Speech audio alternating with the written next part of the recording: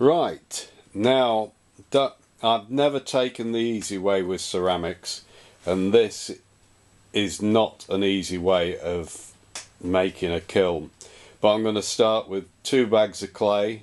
One is fire clay and the other is ordinary ball clay.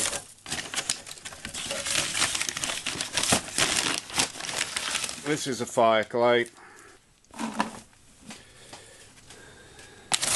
Now these buckets were a good buy at £4 from B&Q the other day, and I'm going to mix the 2 up together and then add some sawdust. Now I've been collecting this from the wood that we've been cutting for the parkway to keep me warm. It's about -2 outside, and in here it's sort of like probably +2 at the moment. There's some water which I've got out from the outside tank, which is absolutely freezing as well, ice chilled, and I'm going to mix that up. Now this is what it looks like mixed up. It's very sticky, and I've just cut the second piece of paper which goes across for the ends, and this will just tuck in to the bottom of the moulds that way. Now this is a very time consuming sort of process, and basically I'm going to put some rubber gloves on now and just dump the clay into the mould. Right, this is a mould. It's stuffed full, pressed in, and hopefully round to all the corners. If it isn't, the mortar when I build the kiln will just have to fill in the lumps and bumps. And basically I use a ruler and just scrape this off the top, and it goes back in to the bucket, paper and all. And it is a extremely sticky job. I don't recommend this for the faint-hearted to do.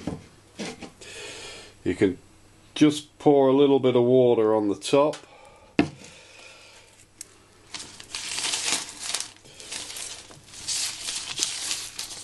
That should just give a smooth finish to the brick.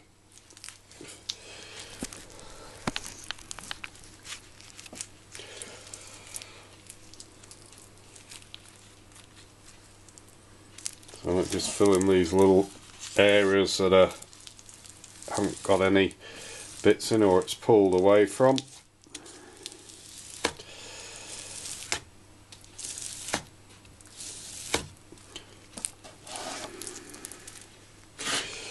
And there's my brick, and with a sharp jerking motion the brick will start to slide out and it'll be put onto a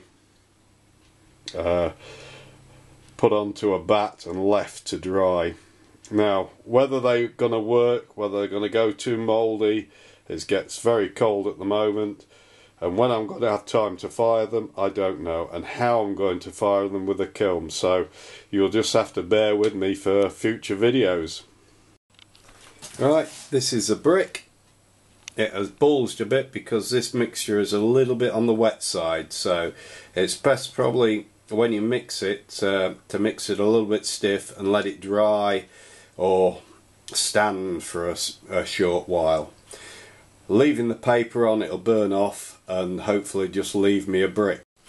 Right, these are bricks. One I made tonight, and these bricks I made the other night. So they're already drying. They're still a little bit soft, as you can see. I've just pushed my fingers in there, so hopefully they'll dry out, and I'll probably put them in the polytunnel and let the air get round them and dry, and hopefully we won't get too much mould, but I don't know what will happen with them. We'll see.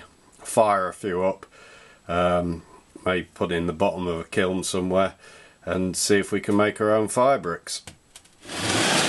I know they feel heavy at the moment, but there we are.